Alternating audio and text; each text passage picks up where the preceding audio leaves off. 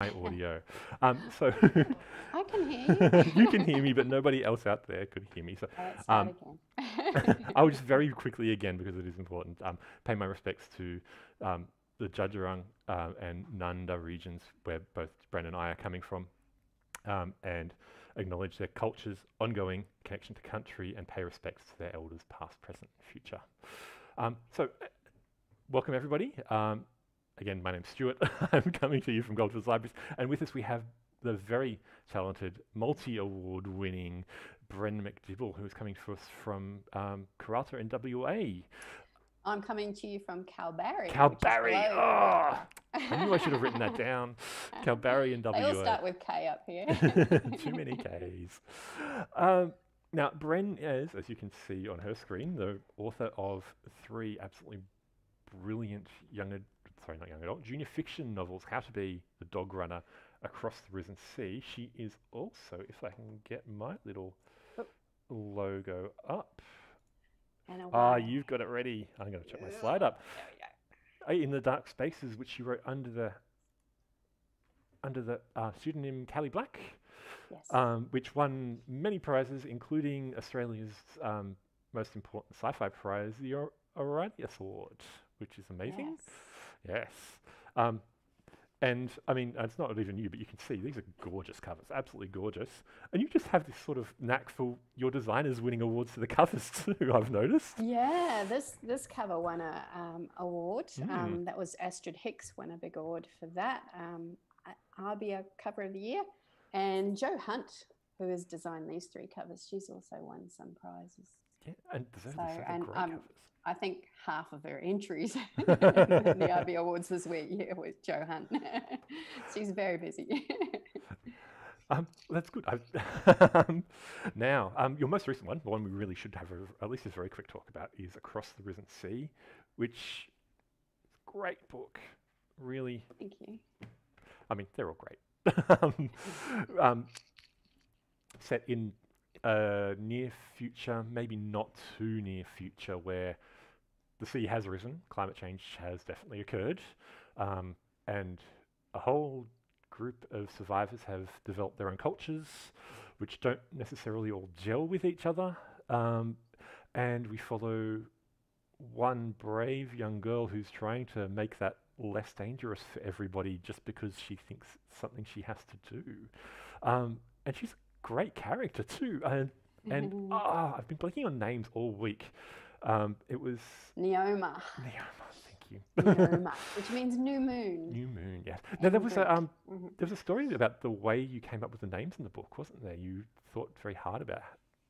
Yeah, I'm always thinking about names in the future, and I'm always interested in names because coming from Victoria, you'll know that the trend in Melbourne is to be very traditional, like all the Edwards and Williams and Lucys and Elizabeths and very traditional names. But over here on the West Australian coast, they're always thinking up new and fun names, and I like to think about what kind of names would be in the future. So in How to Be, it was really easy because I named all the children after what was precious, which was flowers and fruit. So they've all got fruity, flowery names. The dog runner is, they were more traditional names because it's closer to our time. And I sort of imagine them getting out of Melbourne in that story. So we've got Ella and Emery. Across the Risen Sea, I was thinking about what kinds of names you might call your children in the far future when it's a watery world. And Neoma means new moon, so I was thinking New Hope, because these children were born sort of as things began to settle. So parents had a lot of hope for new beginnings. And her best friend is called Jaguar, which she calls Jag. And I was thinking, well, big cats. When people move up to the high country, probably big cats would be something that's quite exotic and far away, or maybe Dad just liked old cars, who knows. But yeah, I thought that was quite an exotic name in the future, so her best friend's called Jaguar. Now on the kids, one thing that is true of almost all of your protagonists is they're all a little wild. They're all a little carefree and And how much of that came from you growing up as a farm girl in New Zealand? Yeah, I think I was pretty independent. I think I'm still pretty independent.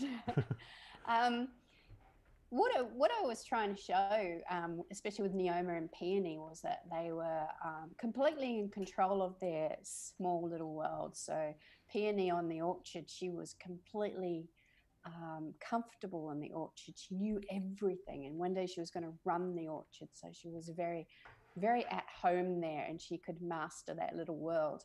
And I wanted to show the same thing with Neoma, that she was comfortable being a fisher girl and a salvaging girl, and she knew how to run a boat, she knew how to catch fish, she knew how to do a lot of chores, and she'd swim and do a lot of stuff. She was very, very capable. So by making them quite independent and out there and capable, I'm trying to say, look, you know, you can trust these kids to tell you the story because they know what's going on. Even though their focus is really, really narrow, I think kids who read trust these characters, whereas adults think they don't know anything about the world. And I think the books are much scarier for adults than they are for kids for that reason, because adults think, you know, these kids are out of their depth, whereas younger readers go, oh, these kids know what they're doing, and they trust them more.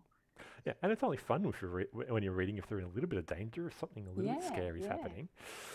Now, I was going to try and direct most of my questions at kind of writing styles and writing techniques and all that kind of thing, because that's something you said you were interested in talking about, and also because NaNoWriMo is coming up, and anybody who's watching who doesn't know what NaNoWriMo is, it's National Novel Writing Month. It's been going for about 10-15 years, something where everybody gets together in November who's brave enough and tries to write a novel during November.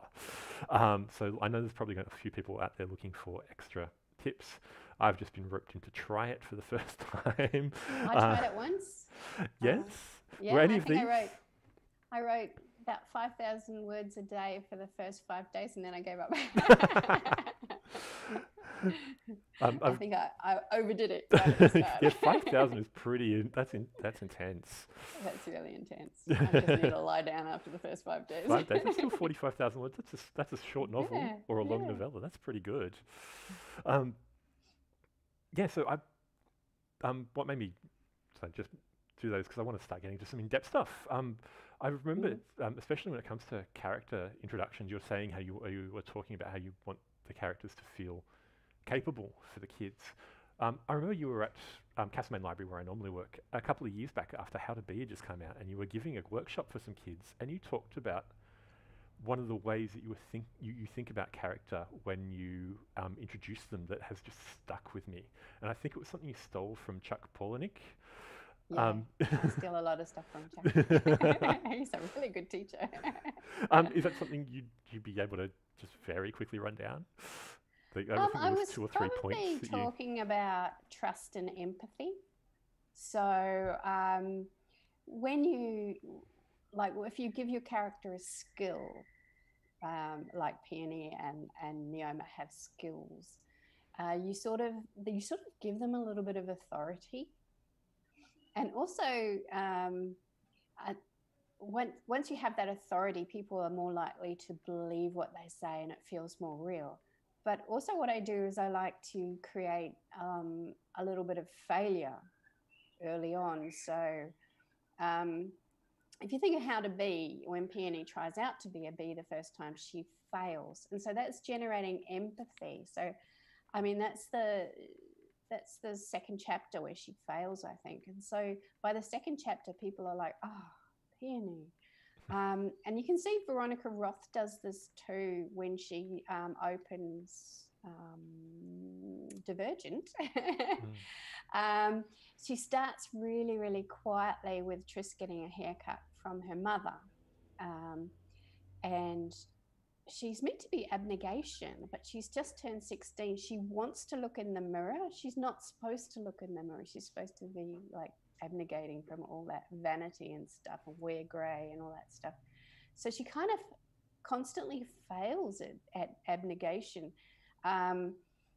You've got this beautiful scene, and the mother being kind to Tris So that sort of makes you feel a little bit of empathy for her. But then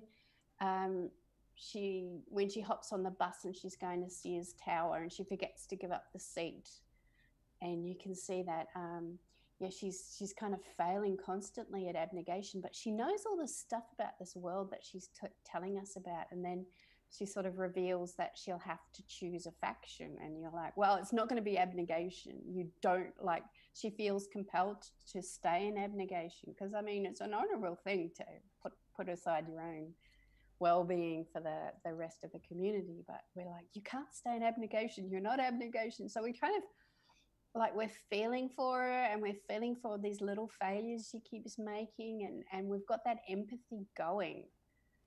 Even before we get to the whole exciting divergent leap on off trains and do all that sort of stuff, we trust and trust because she's told us about the world, she knows about the world, but she's also constantly sort of failing, and that sort of builds up a little bit of empathy. So trust and empathy and a bit of knowledge right in the opening can get readers to sort of follow your character.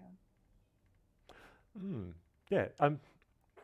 Personally, I've just been about halfway through Count of Monte Cristo, which I've never read before, and he does that again brilliantly. Maybe the first 3 chapters with the main character, and I just hearing you talk about it, then I remember being struck by how quickly you were rooting for this main character. He'd been painted in a couple of little brushstrokes, but he's risen up to be a captain after the captain died, and he's like 19 and he shows up with all this skill.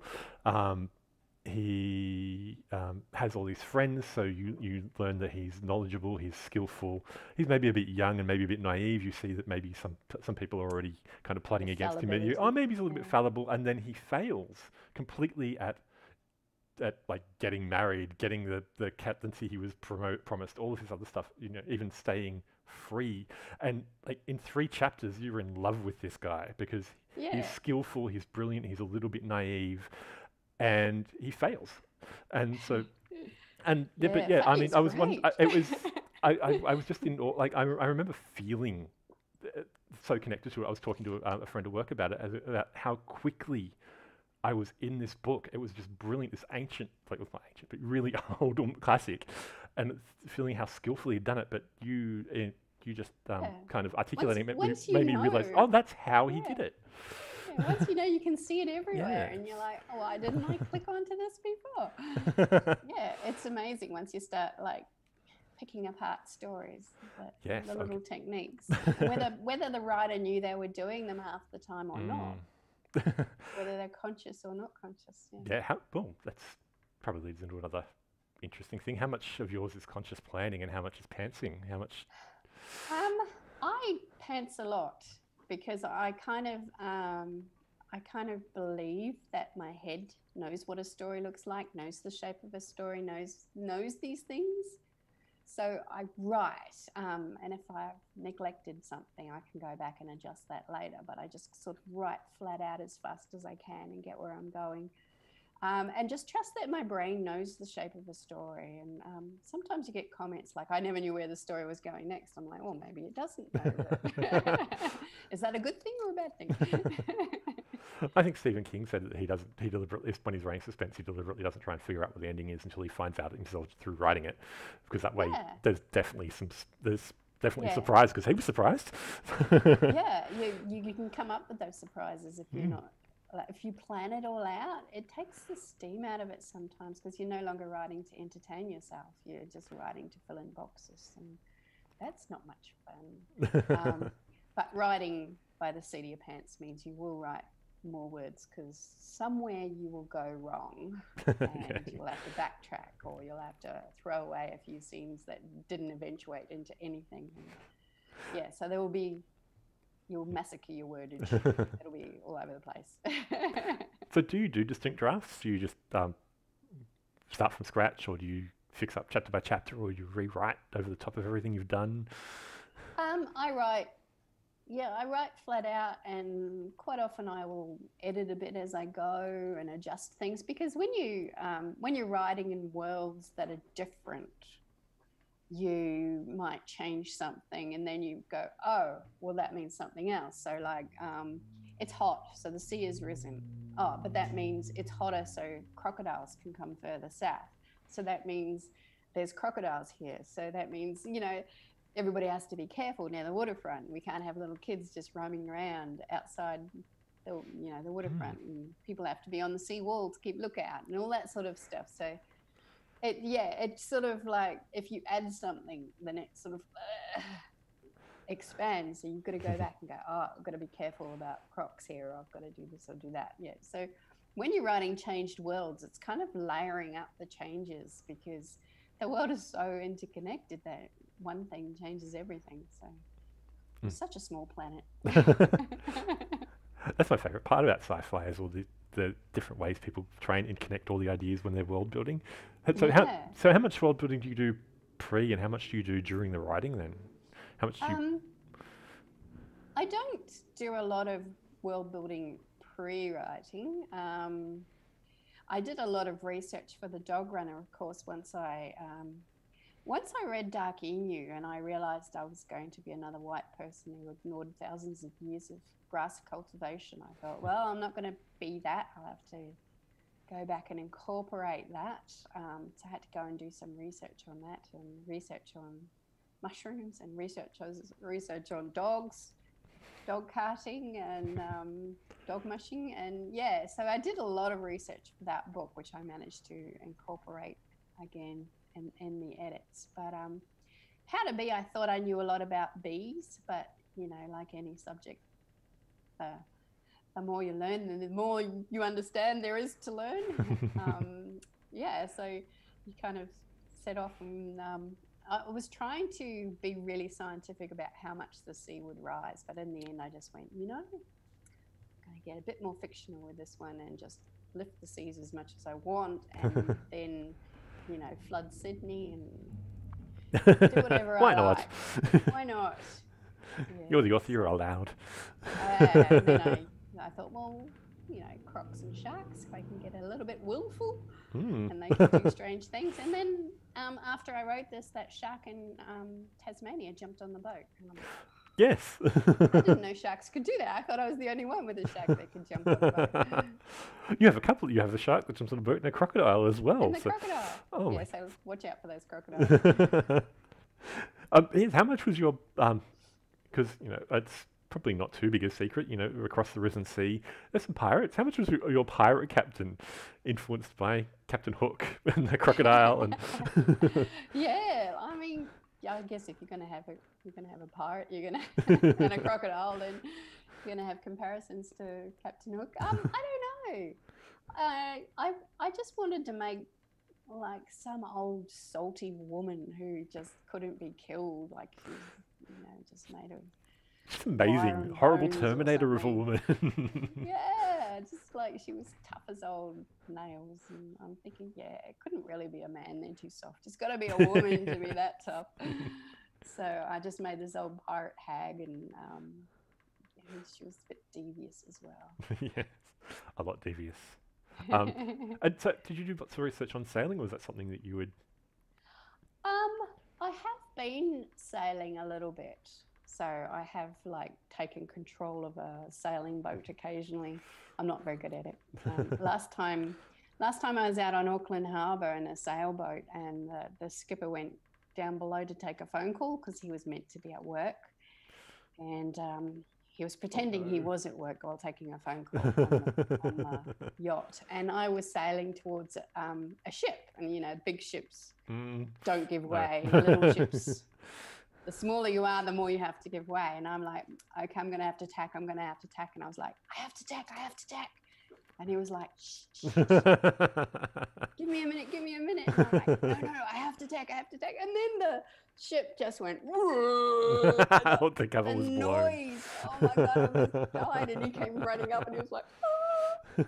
And then he loosens off the ropes, and I start to tack, because it's kind of, you know, if you're a beginner, it's a two-person job to throw the ropes off and swing the ship around and get the boom going. The boom swinging around is just dangerous and scary. Yeah, the first time I went sailing, I actually met a boom and got picked up and thrown across the deck, and I landed. I've got a scar in the center of my back where I landed on a stanchion. Ouch. Stabbed myself in the back. Well, the person didn't yell tack, so that's not good enough. Whereas you were yelling tack really loudly. I need to tack. I need to tack. I need to tack. Come do the ropey thing while I do the steery thing. The ropey thing. You're not really showing off your research skills there, Bren. The ropey thing and the steery thing. Yeah, as long as you know how it basically works. How to watch the woolies is the big one. Watch the woolies. The woolies are the little bits of wool on the yacht sail. The triangle thing. The big coffee bit. Yeah. You've got to get the woolies to flap. So you write for kids in what some people think is a scary subject, mostly Cli-Fi, stuff that's approaching rapidly, unfortunately, in various ways. But you say, do you set a particular tone for yourself? You say, I'm going to go this scary but no further. Do you just say, like, this is what it's going to be like, or what I think it might be like in these particular circumstances, and just go with it? Or do you modify the language or the way the characters react to situations so it's... Yeah, I try not to... I think in The Dog Runner is probably the scariest because the climate effects are happening and they have to flee the city. But the other two, everything's already happened and the world is resettled. So I think that's means it's not so scary, it's not so immediate, it's not something that's going to threaten the readers so much. But I think the readers are already threatened by the news and being hyper aware and the media saturation about climate change. So when I was young, we weren't so media saturated, but we were so upset about the Cold War and nuclear bomb possibilities. And there was nothing for me to read as a kid what my life might be like if, say, a bomb went off in Russia or America. What was it going to be like down here? There was nothing for me to read and see. And I was always really worried.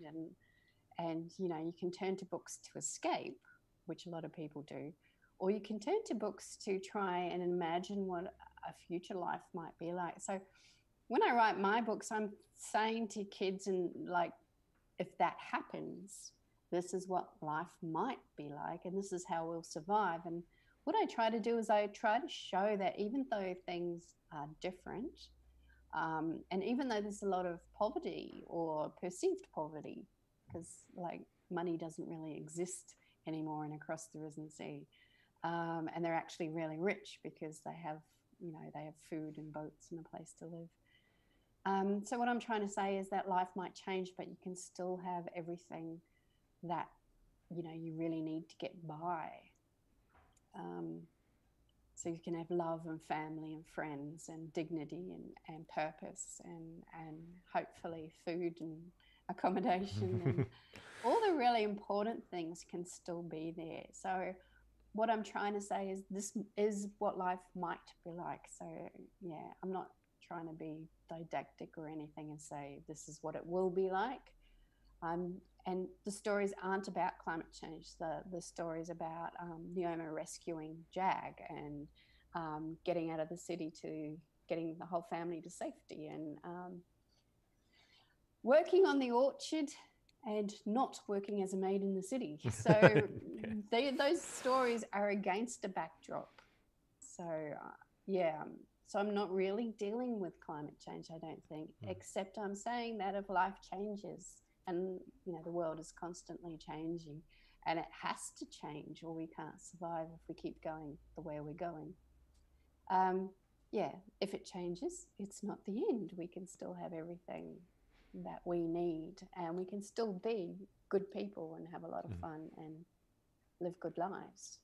Yeah, hopefully. Hopefully, that's what I'm saying. That's what I really love about your books is there is this massive disaster, and sometimes it's extremely impactful, especially in something like the Across the Risen Sea. But even then, versions of society have collapsed. People haven't collapsed, and families haven't collapsed.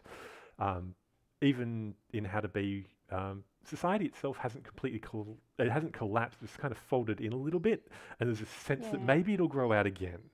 And the dog runner in particular had something really dramatic happen really fast, but even then there's still a chance of, even if not going back to how it was, going back to something that's almost as good, or even if it's different. And then on top of that, you have those kids who, except for possibly in the dog runner, don't know any different, and they're just being kids, and they're hopeful and loving, and they're adventurous, and this is just how life is. Big houses and yeah, mobile phones if they've never had them. And they're just being brave, adventurous kids who have proper human connections with each other, and none of that's going to go away no matter what happens with climate change, which is a really nice thing for even slightly terrified adults to see. And remember. Now, I know it's probably slightly off topic, but I did want to very quickly ask you about In the Dark Spaces, because this is a great book. Speaking of scary, this is much scarier. Part of the reason why that is scary. This is part of the reason why it's called Cli Black, is so that the kids who are reading Bren MacDibble books don't accidentally pick up the Cli Black book. Yeah, don't get confused. That one's for high school, not for primary school. But since we were talking about world building and approaches to world building earlier, I would just want to talk to you about the bird aliens in this. They have a very complex society, and again, it comes into environmental themes as well. But I can't believe that you didn't do some planning for how their society works. You just pantsed this and then worked it out as you were going. I pantsed this, but it's something ridiculous, like 65,000 words long. I pantsed it by writing about 200,000 words. And 65,000 words made it through. So I actually wrote the story, I would say, about 5 times. Just keeping bits of it and chucking the rest and starting again and starting again and starting again. That was, before I sent it off to Hardy Grant Egmont, and it won the Ampersand Prize for a first novel. So, and then it got cut more. As editors tend to do. At that stage, it was still almost 90,000 words, and then it had to come back to 65. Ouch. Yeah, so, and bits got thrown out and bits got added. And the world again developed as I went. I wanted to show the working poor and a girl caught up in the working poor and not being part of community. She's just been isolated. And that sort of, I wanted her to have sort of first contact, and being not part of the human world, she would be more readily available to learn about the alien world and then be the go-between, be the translator between them. So setting her up on a freighter, a deep space freighter, the magic happened once I started using centripetal force to provide the gravity. And then when you spin something and the outer edge of whatever you're spinning you can make that have earth gravity. But the inner floors, like you'll walk around with your feet pointing out because you're spinning. The inner floors have less gravity. And so then I had all the rich people living in full gravity. Then I had the poor people living in the workers all living on the inner gravity. And right at the center where there is no gravity, of course, that's the perfect place for ships to come and go and land. But then the people on the lesser gravity had less muscle tone, so they could never leave the ship. Whenever they went to a planet that had decent gravity, they would be too exhausted. Their muscles would be too wasted to actually do anything. So then they were trapped on these freighters where they were only paid just enough to keep living. And then they could never leave. They couldn't leave because they could never raise the funds to live anywhere else, but also because they were physically weakened. So I thought, this is just the perfect allegory for the working poor. They earn just enough to keep working and never enough to change their lives. So I was pretty happy when those layers started playing out. I was really excited. Yeah. And then when I developed the aliens, I wanted to contrast. And so I wanted them to be about society and not about money and not about inequality, about everybody being eligible to live decent lives. So I made that more like a beehive where everybody works for the good of the hive and everybody works for the good of the community. And you earn status by working harder, and you don't earn status by hoarding money or whatever else. And there was no currency. And everybody was fed and everybody was looked after. So I sort of made that more like, a beehive. And I actually called it a hive. So, yeah. But then you even had some of the complexities of the language that then fed into all of that, and it was all really interesting. But I suppose developing the language. It all just gets layered up and layered up and layered up like an oil painting that you go over 10 times. And you just, these little ideas come to you as you're writing, and you're like, oh, that's so good, I've got to go back and put that all through. Well, I'm more impressed that you basically making that up all on the fly and then just fixing it as you went, rather than sitting there and planning all of that, because it did seem very intricately built together. So it was, but it was just experience from writing it 5 times.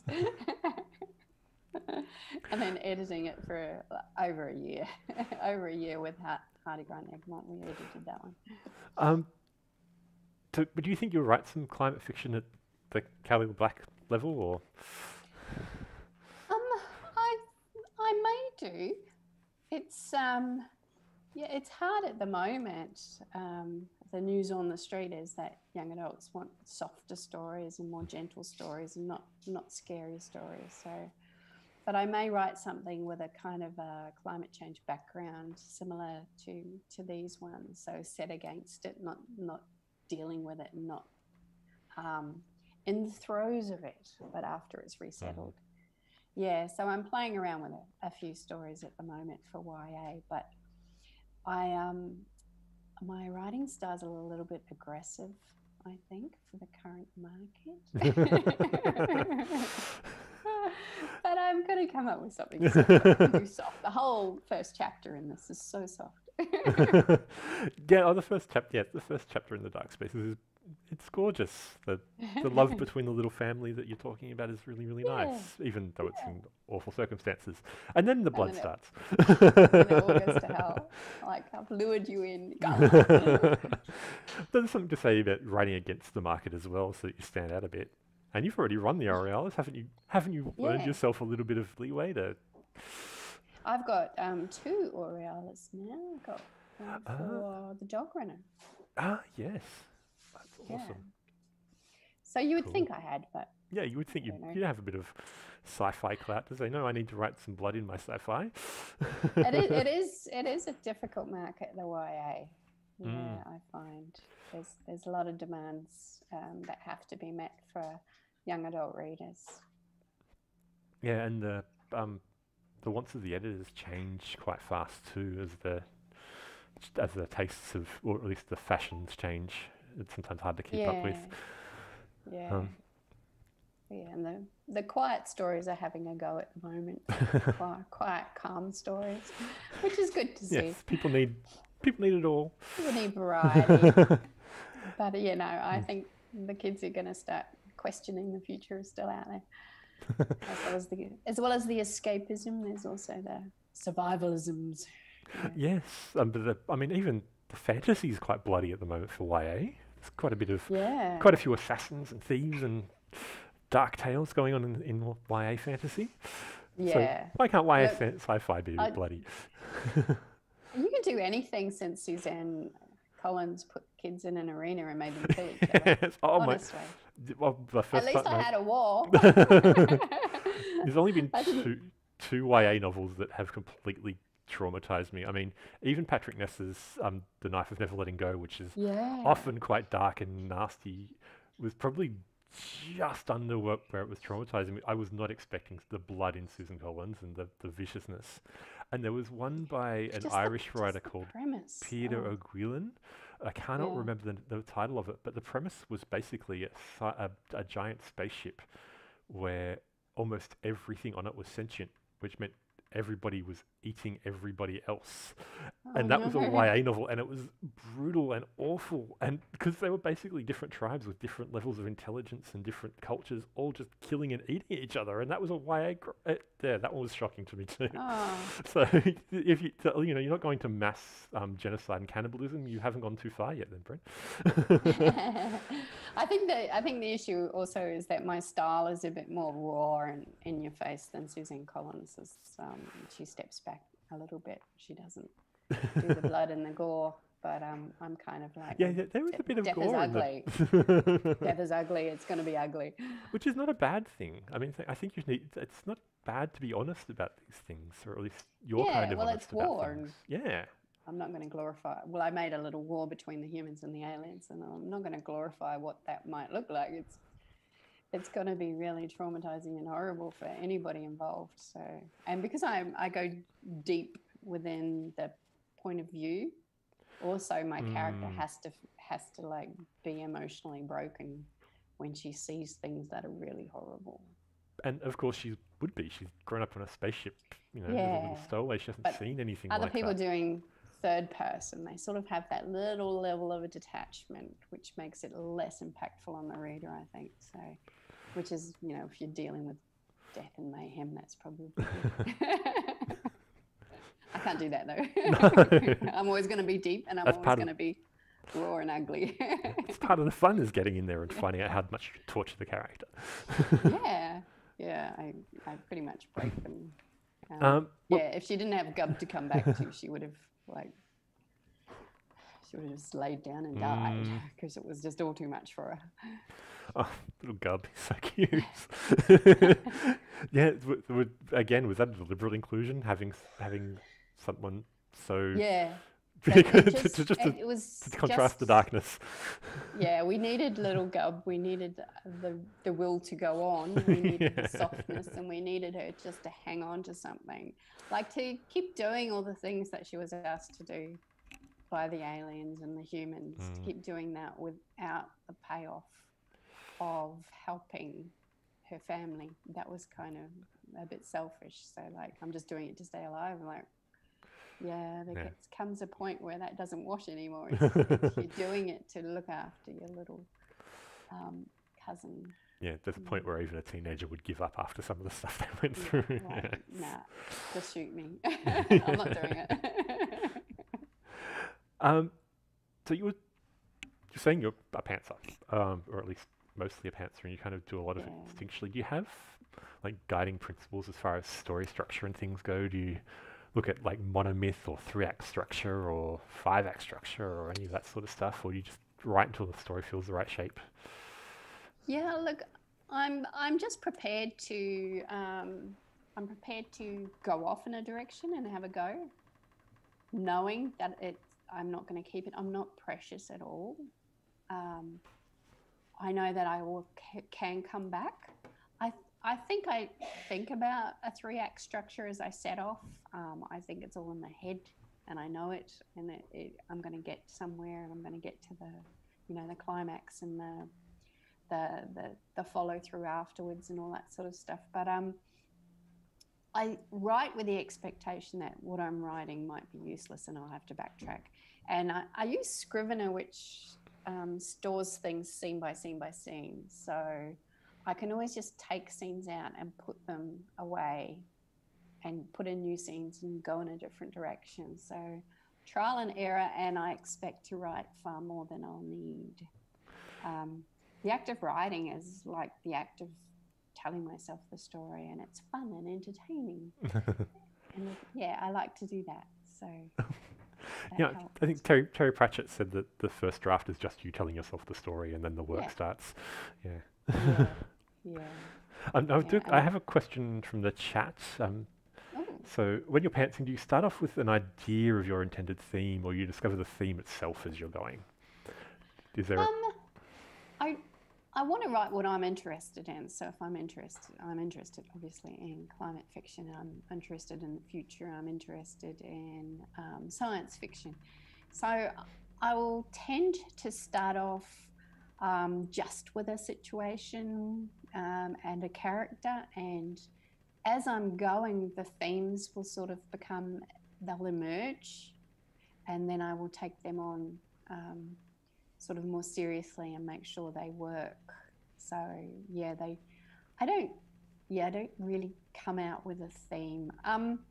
You could argue that they're all the same theme. They're about family and love and being respected and finding a place in the world. So you could argue that maybe that's the theme of all of them. Maybe I only write one theme in many different ways.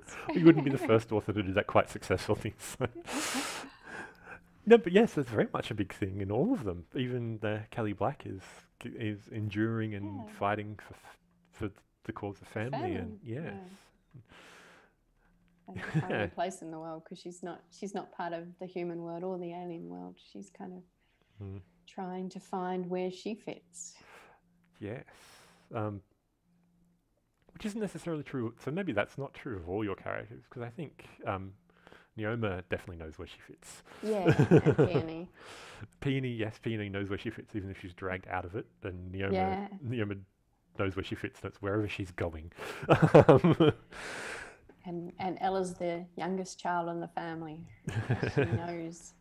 She knows she's always going to be part of that family, and strong parents, strong brother. But yeah, she has to be strong too. Yes, actually, I think about the different themes and the darkness and all that sort of stuff. It does seem that you seem to win. The darker you go, the more awards you get. Because you, as we were talking about before the stream, you've been nominated for the Carnegie as well, and for the Dog Runner. They got nominated in England for the Carnegie, which is an amazing achievement. For anybody not knowing, who doesn't know, Carnegie, one of the biggest young adult children's writers prizes in the world. That's not easy to even get nominated, let alone win. So that's just amazing being nominated. I've got to write better, and then I'll win. Yeah, that's all you have to do, because it's so easy. That's all. It's a massive competition. It's huge. Yeah, it's the 40 best books, judged by a small. But judged by a few groups. They have two categories. The Greenaway Medal, which is the illustration, and then the writing, and the Carnegie. And about 40 books each. So it's always going to rely on who's voting and what the tastes are over the time are. And so just getting to that stage is nuts, being recognised at that level. That was pretty special. Now, that's sort of going to ask you, how much do you read do you read Cli-Fi? Do you read lots of JF? Do you read? Yeah, I read a lot of junior fiction. I read a lot of YA. I prefer to read those over adult stories, but I also read a lot of adult science fiction as well.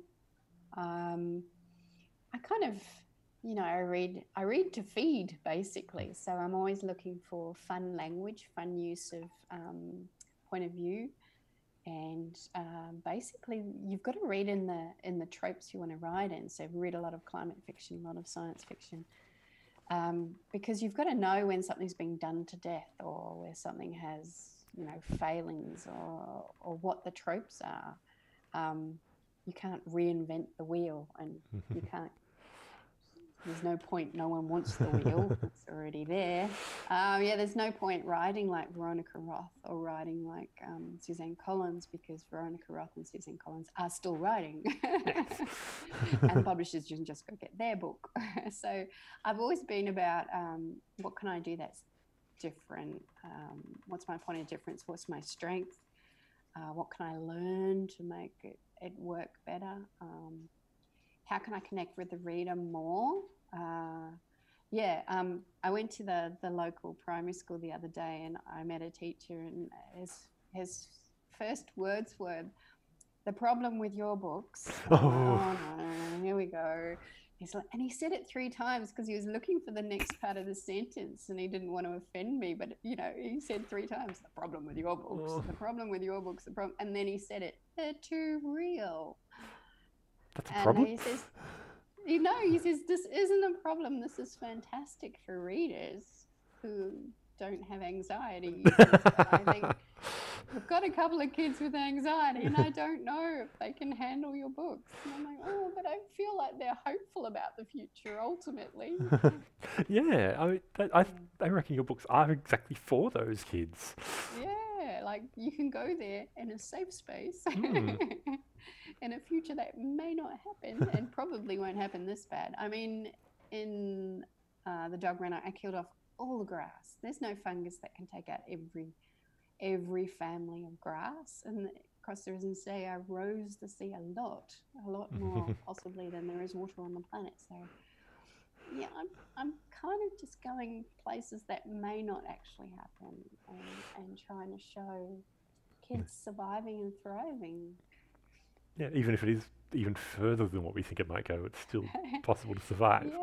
Yeah. I mean, well, it is fiction. I'm not writing a textbook here on the grass fungus of the world. You got to have fun. It's much more fun to have all the grass die because it's just more cinematic. Yeah, because you don't know how much grass you eat, and then you think of corn, and you think of sugar, and you think of wheat and dairy and meat, and it's all grass fed, and you're like, oh, actually, I'm pretty much, you know, I think Ella said it, that her dad said, you know, just like a cow. And then she said something about eggs in one basket, and eggs and baskets are made from grass. So yeah, so that was interesting. I thought, yep, I'm going to take them all. So there is no grass-based food anywhere, which still leaves fruit and vegetables, unlike How to Be, where I just took fruit and vegetables. You know, potatoes, tubers, yams. Yeah. Plant a few mernong. Yeah. Yep. Oh my goodness, I've gone blank on my next question. Sorry. Yes. That's the thing. You went across a completely different subject. So yeah, on your point about making sure you knew what's in the space. I mean, as I was saying, I was reading Count of Monte Cristo recently, and I was trying to think, what will I do for the NaNoWriMo I've been dumped into, and I'm thinking, as I'm reading, I'm thinking, gee, this would be a great retelling. Like if you do a sci-fi Count of Monte Cristo, hang on, no, Alfred Bester did that. It's called The Star's My Destination, and it's already a classic. So don't do that because that would be a waste of time. So you do need to know what's in the space before you start writing things. You do need to. Like I had to read. There's a 1940s book about the death of all grass, and I read that. It's for adults, and it is awful. Yay! That means you can write a book. I wanted to write one for children, but I read that and it was just awful. And it was set in that time, like the women folk were getting hysterical and all that sort of stuff. And I wanted the women folk to just like kill all the men and go off without them, but they never did. So that was a bit sad for me. But yeah, it was just set in a time where the rich people felt like they were obligated to, you know, take control and have everything, and then when they came up against ruffians, I'm like, oh, what is this? Please stop. So it ended really sadly, and it was sad all the way through, and it ended sadly, and it was elitist and sexist. And I got to the end, and I was like, oh.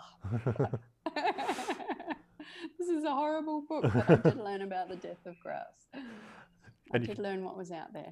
Did you steal any ideas, like about how people would react to different things, or did you get anything good from it?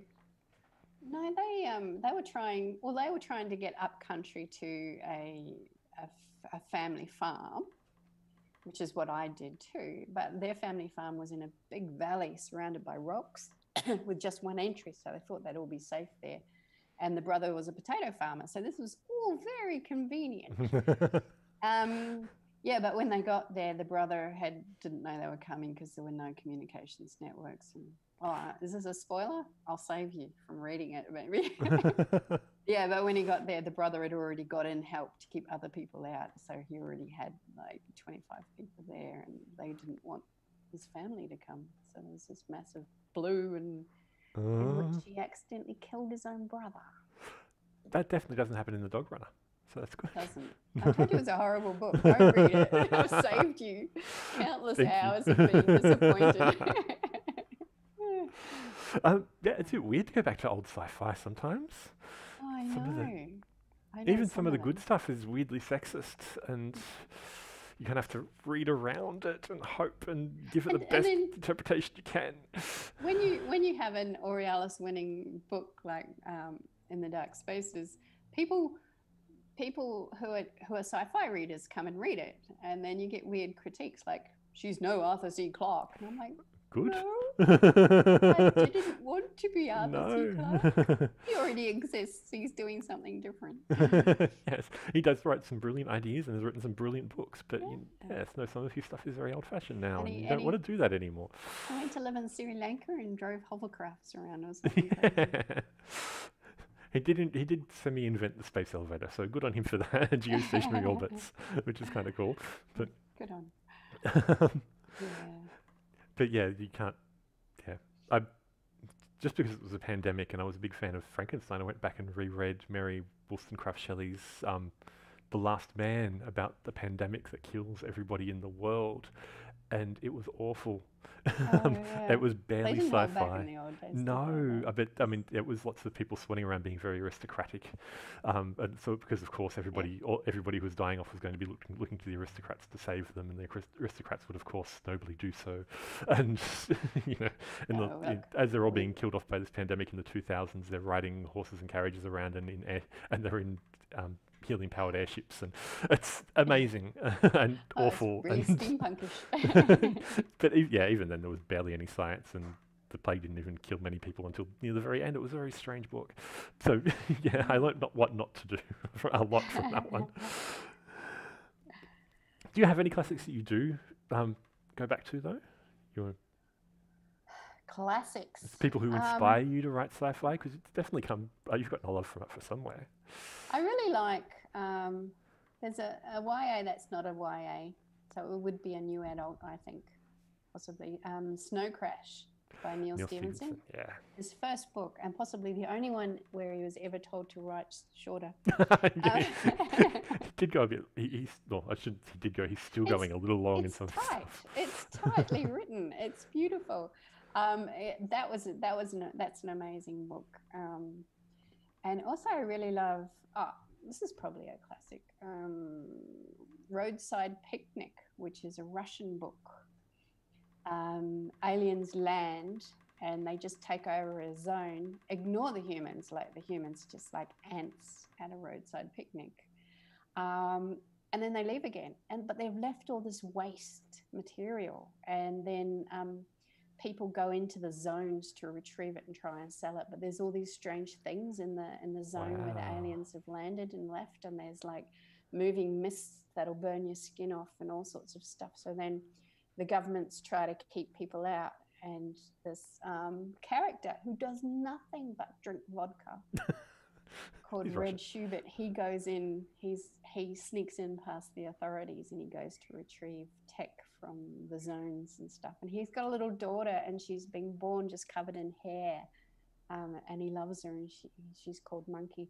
And it's not that it's particularly fantastically written, because some of it is told in third person from a reporter, which gets a bit annoying, and it kind of flips the point of view a few times. But just the ideas in that is really, really wonderful. I love the ideas. That's an amazing premise. The hard Russian character, really hardcore character. I like those hardcore Russians. And what about modern stuff? What are you reading that you like that's modern? What do I like that's modern? God, it's hard to say. Have you read much of The Expanse stuff, or watched the TV show? Because just you talking about the low gravity stuff reminded me there's a whole culture and almost nation called the Belters in that, which is all people who live on the asteroid belts who have exactly the same problem of having no muscle mass, so they can't go into gravity wells and things. Did someone do that before me? I don't think it's the worst idea. It's definitely an idea that's out in the space because it's what could happen and what would happen. It's what could happen. Yeah. I can't think. I read a lot of YA science fiction, so I was sort of in my element with the old Hunger Games and Divergent and all them. What have I been reading? I've been reading some James Bradley, which is a bit scary because it's all climate fiction stuff. And I'm like, oh. He's a little bit more honest than me. Climate fiction. Kat Sparks's Desert YA one as well, A Future Desert. Cool. Okay. We're probably about wrapped up then. That flew by. Did fly by. So I just wanted to stop us before we hit exactly on 8 because otherwise I get to say goodbye and thank you and all that kind of great stuff. But yes, I do want to thank you very much for tuning in the middle of what was probably going to be a productive afternoon from WA, trying to figure out daylight savings time and different time zones and all sorts of weird things. You mentioned we have so many time zones when daylight savings is on. Our country is too big. Queensland is behind South Australia. Yeah. How does that happen? I can't do it. Maybe we do need to just break off into a few different countries. Forget this federation thing. Oh, well, WA is broken. It's been broken since March. It's not communicating with the rest of the country. You guys are like 3 seconds away from just breaking off and declaring independence at the moment. We've got a third of Australia and we're going to run. That's all good until climate change does hit and nobody wants coal and iron anymore. No one wants iron ore anymore. We'll be stuffed. Oh, one thing I did want to ask you, nice serious question. You're talking about climate and all that sort of stuff. What are your feelings like real world? Are you hopeful? Are you scared? I think there's when you talk to kids, they're all ready to drive Teslas. They're all ready to embrace the electrical age and leave behind the coal and the fossil fuels and everything. They're ready. They don't know why we're not moving. And then you see people like, of course, Greta and all her country worldwide cohorts, and David Attenborough, who is now coming out and saying, okay, agriculture has to change. We have to give back more of the natural world or we won't live. So regeneration of the natural world to calm the atmosphere. So I think we're in for a long haul. We're in for a lot of wild storms and wild weather and disaster after disaster after disaster. But I think ultimately we will claw it all back. We will turn more land back to the natural world. We will learn how to feed ourselves more on plant-based diet like Attenborough suggests, and we will get there, I think. Yeah, I'm in the middle of trying to plan a whole series of different events for climate-wise program we're trying to do over summer, including some young people doing their own panel about what's coming up, and that includes some people from Castlemaine, where my library is based, who started up the climate strike movement in Australia, and some people in youth government who are also really passionate about it. So I think there are lots of people who are coming up who are very organised, very passionate, and they know what they want, where they see where we need to go, and they're willing to put the hard work in. So even if we haven't done it right for them. There's a lot of information out there. There's a lot of ideas out there, and young people with their media saturation, even though they get anxiety from it, they are very good at looking it up and learning. There's a lot less slacktivism. There's a lot less, let's just make some Facebook posts or sign some petitions. There's a lot more, what can we actually do? What can we strike? And once we're done striking, what else can we do? Who can we talk to? What can we make happen? Which is... Well, the internet has just devolved into this factless void of shouting. So young people can see that. They're not stupid. They can see that they're not going to get anywhere adding to that noise. They have to physically do something. Yes, good. It's post-factual world, isn't it? Yes. Post-truth world, they call it. Well, yes. Well, the truth and the science and stuff is still out there. You just need to know how to trust it and who to trust rather than... You can't just believe what you want to believe. Yes. Don't believe the media outlets that just happen to be owned by people who get money from telling you things. Wrong. Yeah. Yeah, you can't choose facts. It doesn't work that way. You can't choose facts. It's going to happen whether you like it or not. So much easier if we could. Yeah. But yes, anyway, thank you very much, Bren, because I think we are actually out of time now. Thank you, everybody who's watching.